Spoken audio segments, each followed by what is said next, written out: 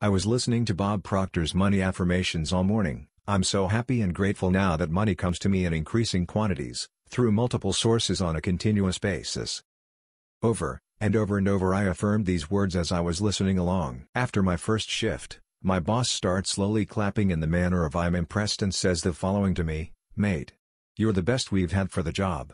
I know you're finishing at 2 p.m. today, but I want to pay you the full 8 hours, and tomorrow you're doing a half day. I want to pay you the full 8 hours for that as well. I'm also going to shout your coffee and lunch. Seriously mate, you done such a good job and I'm very impressed with your work.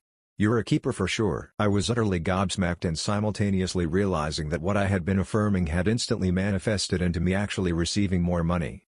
It gets better too. I'm working Saturday and it's double rates.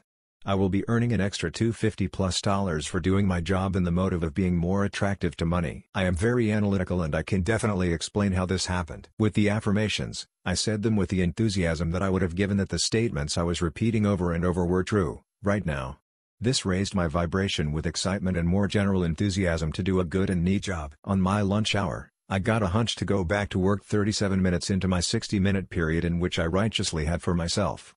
I attracted an inspired thought that made me feel good about myself as I was giving to my boss more of my time. I believe this created a higher vibration in my boss as he was astonished at my generosity and determination to get back into work, and therefore I choose to believe that he wanted to give back to me in response to my energy that I was giving to him. I feel ecstatic at the reality I am creating for myself. Best of luck to you all, and remember, to get heat from the fire, you have to first put in the wood.